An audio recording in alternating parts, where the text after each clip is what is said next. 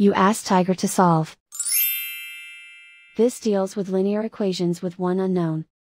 The final result is x equals 10. Let's solve it step by step. Group all constants on the right side of the equation. Add 7 to both sides.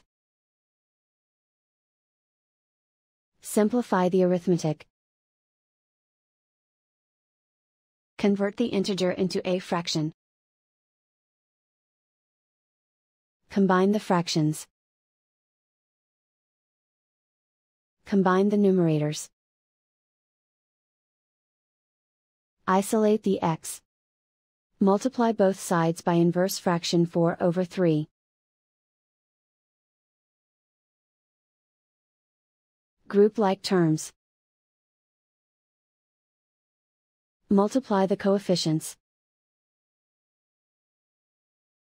Simplify the fraction. Multiply the fractions. Simplify the arithmetic. And so the final result is x equals 10.